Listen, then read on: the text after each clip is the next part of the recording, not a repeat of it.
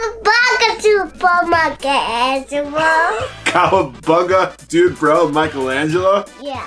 How's it going, everybody? Armando and Nicholas here for another unboxing from the new line of Playmates basic action figure toys from the Nickelodeon Rise of the Teenage Mutant Ninja Turtles TV series. What are we opening today, Nicholas? April O'Neil and her cat? Yeah. Yeah, so let's see. We've got the new April O'Neil, and she has her new pet, Mayhem. She is a human, and her weapon is a baseball bat, which seems to be of the mystical variety. I want to open them up. You want to open her up? Yeah. Okay, so yeah, like, she has the same basic artwork as all the non-turtles in this line. So if you have a Ninja Turtle, they're going to have a big artwork of just that character. And anybody else, including villains and good guys like Master Splinter and April, are going to have this little group shot of the turtles. So let's open her up, Nicholas. Yeah! So April is their street smart best friend according to the packaging. Oh. Show the camera. We got April O'Neil. So this is Mayhem. This is her pet. Sort of I don't even know what these are yet, but it's some sort of animal.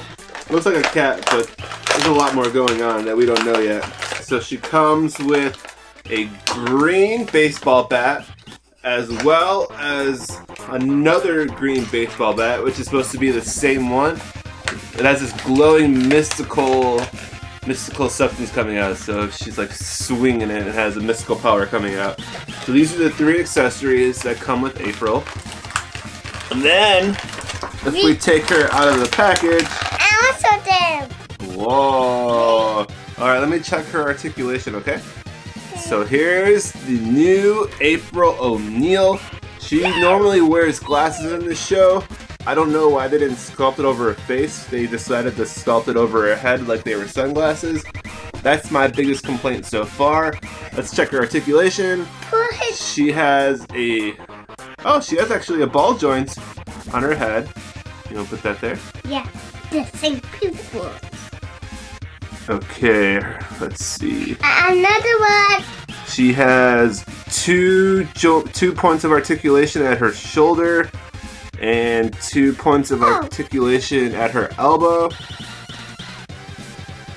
which is pretty much like the turtle, except there's not an extra swivel on her wrist like the turtles. So missing 1 point there, but still a lot in her arm. No waist articulation. Her thighs have swivel and up and down, so 2 points there. Her knees, same thing.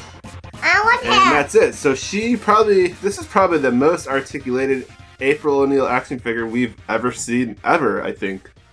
How does she look, Nicholas? Good. Good? Yeah? Let's put her weapon. So, okay, so on this regular bat, down by the handle, it's really thick, so and her hands are kind of small, so like she holds it, but barely. I feel like that's not gonna, after a little bit of play, this won't stick around.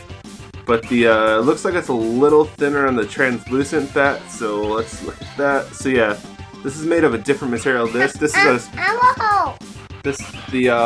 regular bat's more of a bendable, squishy plastic. This one's more firm. Actually, put it up there. But the translucent one comes out a lot quicker.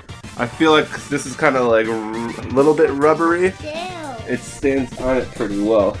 So, you want to play with them? I want to put it up there. Okay, we'll put them up there. Alright, well, thanks for watching, everybody.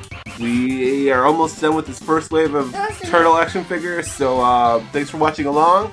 Peace, Cowabunga, and Booyakasha! Bye-bye. Go back to supermarket as well. Bye, guys.